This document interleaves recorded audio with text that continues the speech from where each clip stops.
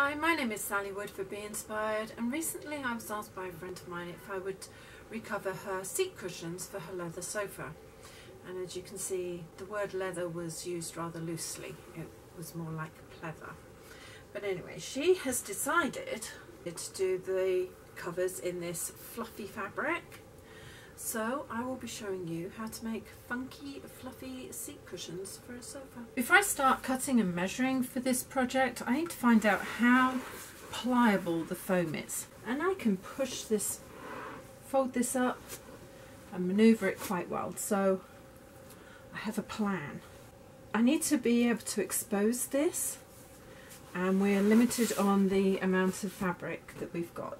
Having determined that the cushion is quite spongy, we can wriggle it around. I'm going to measure to about 4 inches underneath to the back, which is 36 inches. I'm going to go from the seam here to the seam on the other side, which is 24.5 inches. I've got 3 cushions, so I need to cut 3.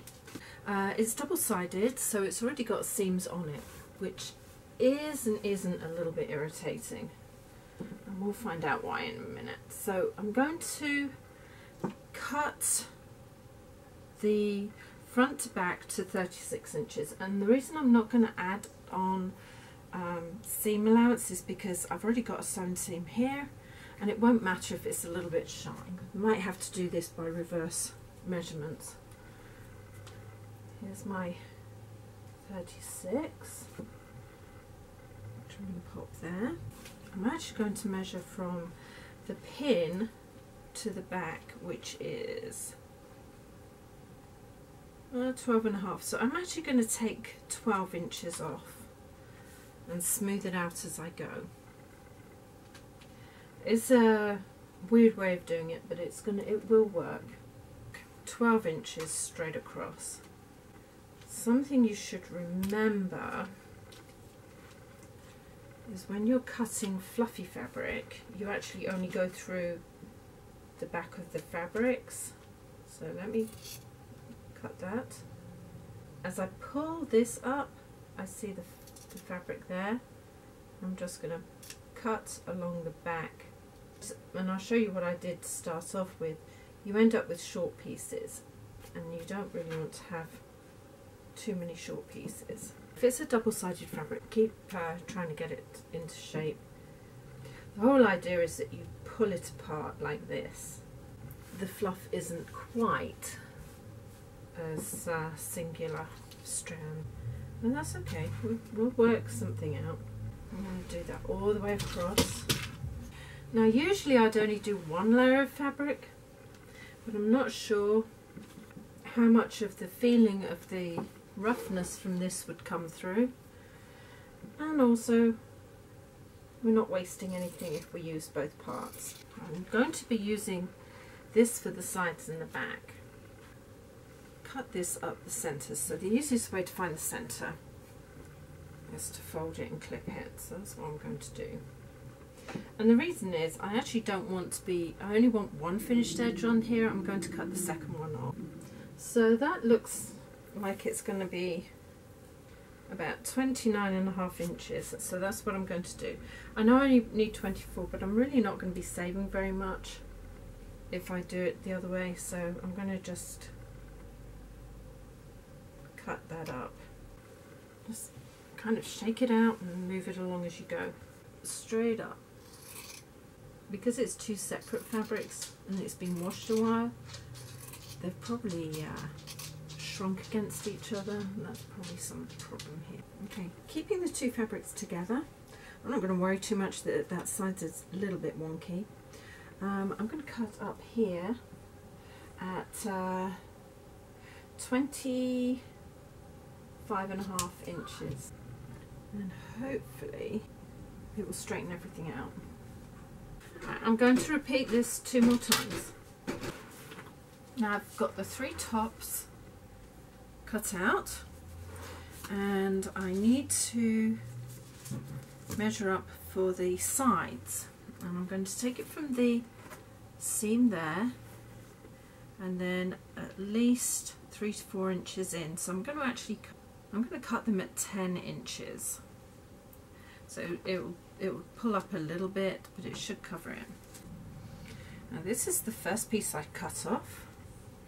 And I know I cut it to 12, but I'm just going to trim it back to 10 inches.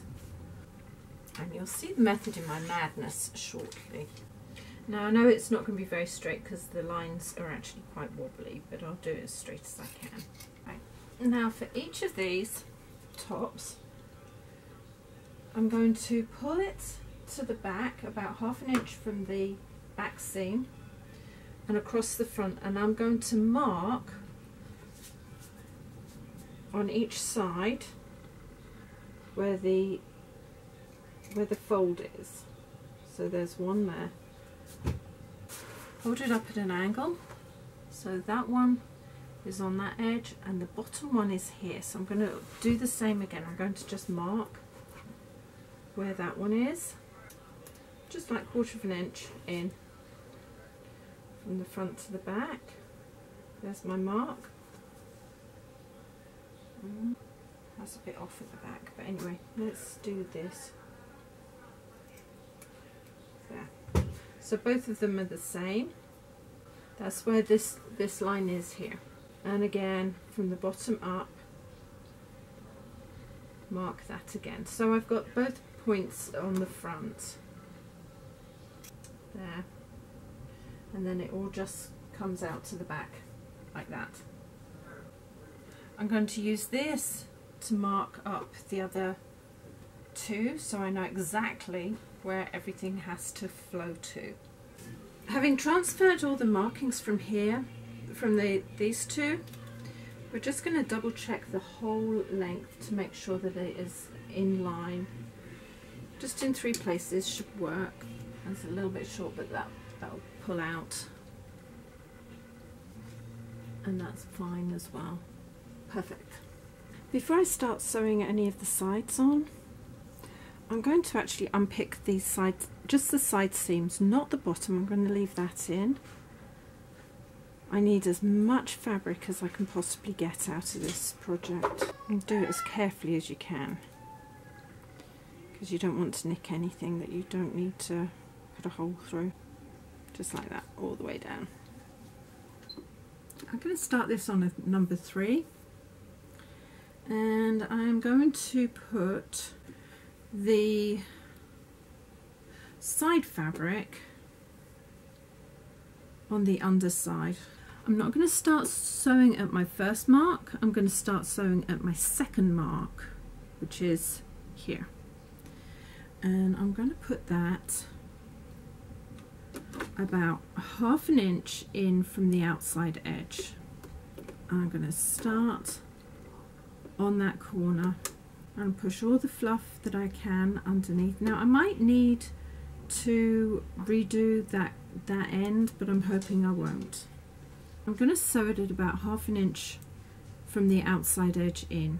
I'm going to start with on a number 3 stitch length, forward and back, and then forward again. And I'm just going to line all 4 lengths of fabric up. Now if anything crinkles, don't worry too much. As long as you've got it as smooth as you can, that's all that counts. And I'm going to work towards this back corner, fluff down on both sides, just so that I can see the outside edges of the fabrics. Everything just has to be as even as you possibly can, and as smooth as you possibly can. Fluffy fabric's quite something to use. I haven't used fluffy fabric in a long time.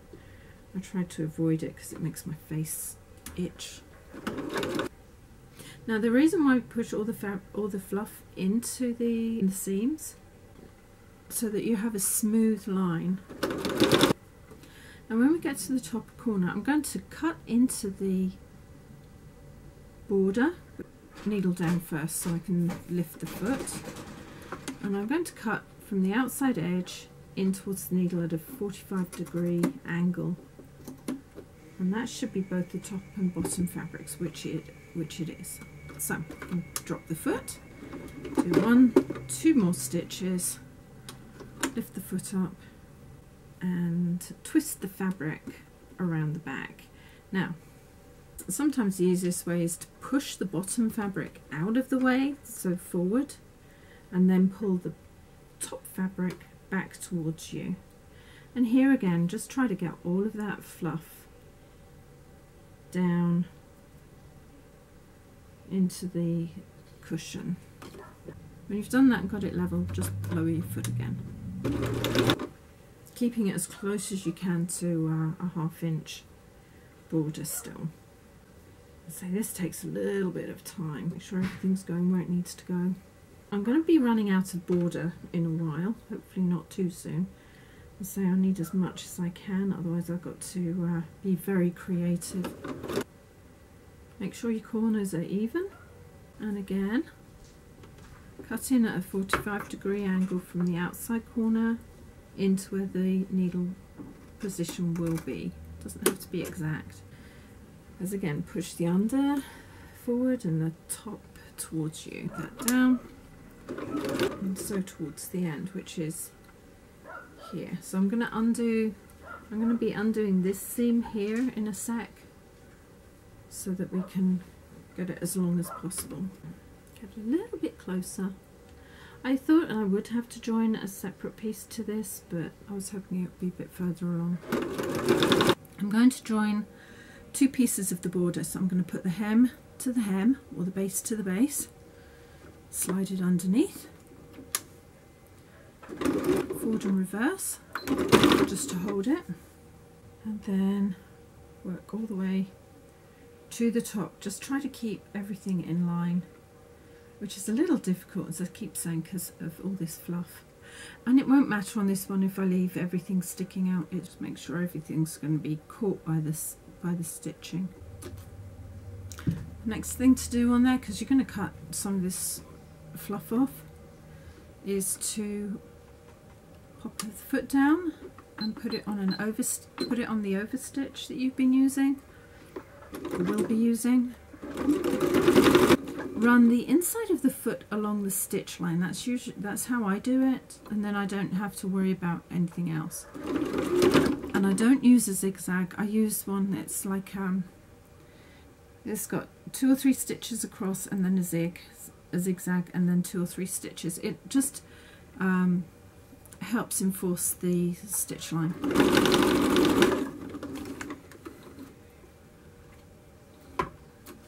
Then you can trim back the excess so it looks nice and neat. Not that anybody's going to care. You'll just know that you did it properly. Now if you had an overlocker, you could do it all in one go, but I don't. I used to, but I found out I didn't really use it often enough to warrant keeping it. I'm going to then pop the whole thing underneath. This doesn't matter which way it goes, as long as it's under there. I'll probably, let it fall the way it wants to. Slide it underneath, over sewing by about 1 inch on the stitches you've already put in, and carry on going. Put it on a straight stitch again. My straight stitch is about number 3.5. I've got the border almost in completely, but I need to allow for the difference here. This is the front border on the front of the cushion. So what I'm going to do is lay all of this out flat. I'm going to fold my front border down to that mark. It's a little bit difficult to see with all this fluff here, but it comes to about here. And then I'm going to roll this into place. So that comes level with there.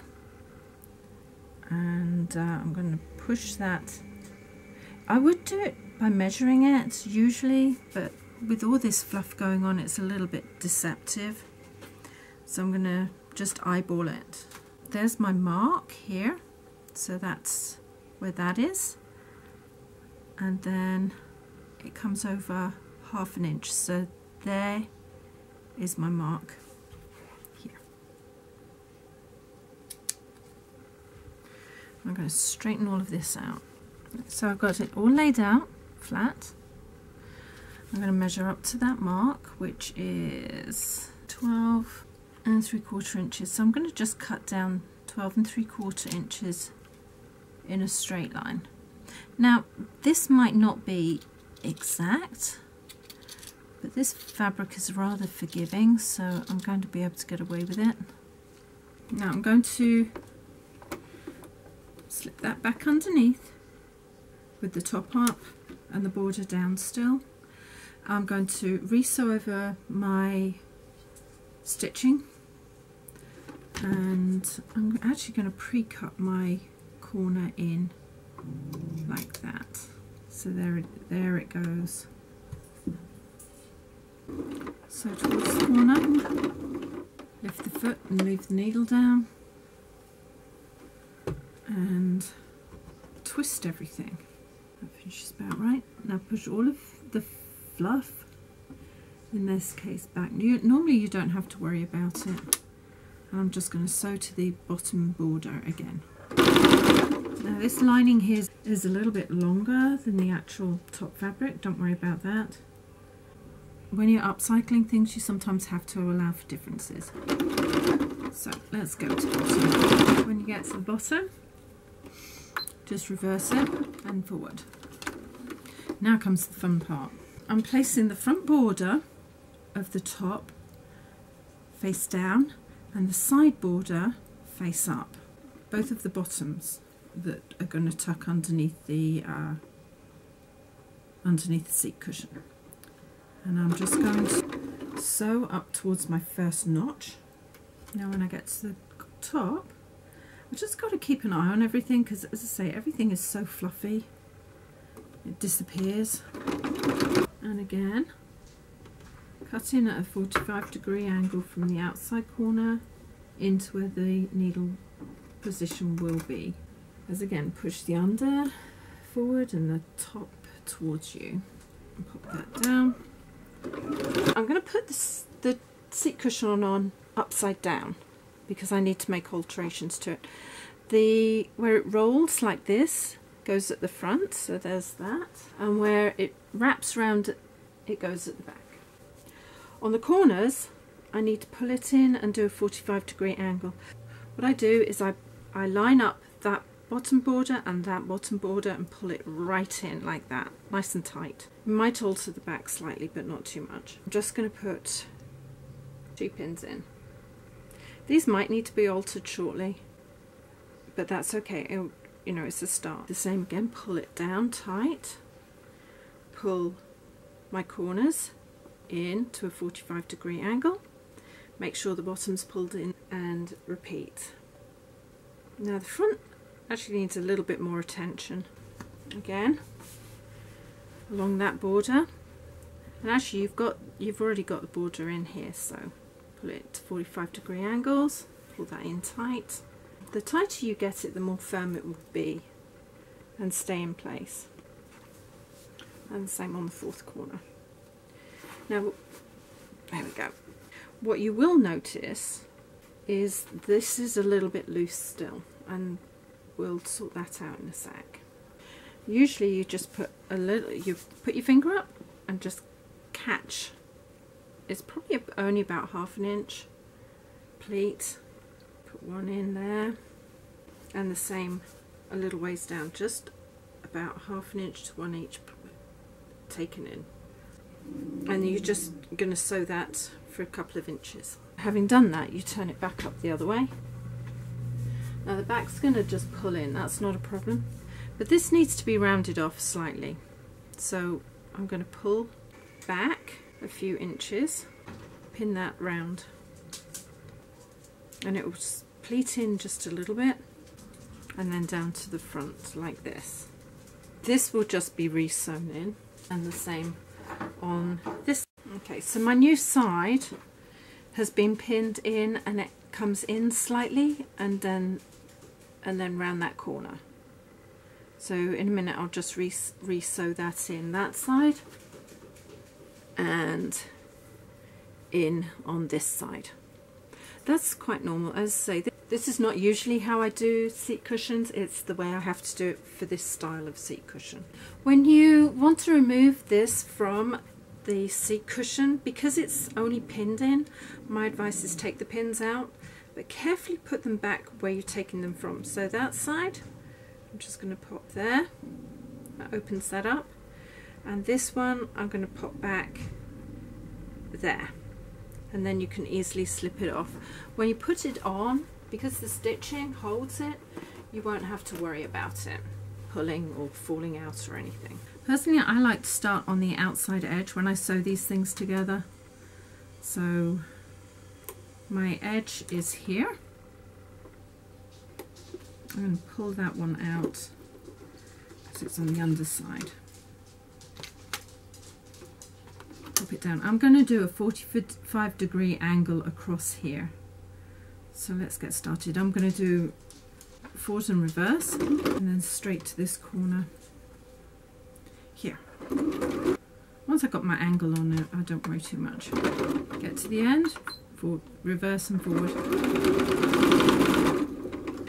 Then I'm going to pop it down and do the overstitch, reverse over, and then all I'm going to do is chop on the outside of that corner off, so it takes the bulk out of the bottom of the chair. Not that it's going to make any difference at all, but I just don't like leaving stuff in there that doesn't need to be left in there. Now this is the corner I took out. Line my pin up, there's my pin there, with that corner there, and pop it underneath. And here again, I'm just going to do a 45-degree angle here. Now on the front corner, that is slightly different, because I'm actually going to go from here all the way through. So I'm going to pop that underneath, starting where I had been stitching. And I'm not sure why, but I didn't put them the right way up, so let's go this way. Now when you go around, just pull the border fabric forward a little bit so it doesn't make too many crinkles. Not that it's going to matter or show up, because it won't. And it's not going to do you any harm to carry on this border here where you've already sewn. Okay, now when you get to the top of your 45-degree angle, put your needle down, lift the fabric, aim it across your 45-degree angle to finish where you need to. And we're kind of working our way around this project, so the next ones I'm going to do are these tiny ones at the front. This just helps the fabric go from straight to a curve, because the front border is slightly curved around, but not much. So as I say, you don't need to put too much in. Just put your fingers in the back here and make sure that both fabrics are lined up, because sometimes the top fabric will roll, or the underside fabric will roll out. This is just like doing darts in dressmaking. You'll find that dressmaking skills come quite in handy for this particular job. Okay, and now my last corner, and I'll show you why I do it this way in a minute. Let's pull that one out there, because it goes in here. Do my 45, and you get to your previous line of stitching.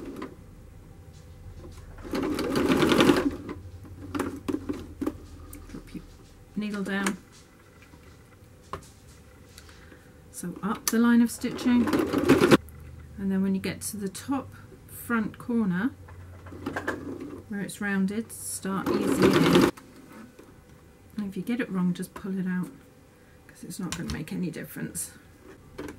Just make sure all of your fabric is going away from where you want to be sewing it. Now starting on the front border here, on your first 45-degree angle, put the foot down, dial up your overstitch, and then just carry on sewing till you get to the end.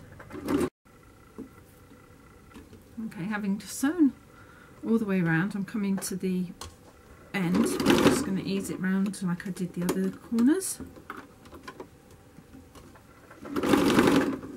Although the first corner I showed you to leave the needle down and to pick the foot up, you actually don't need to with this stitch. You can just pull it round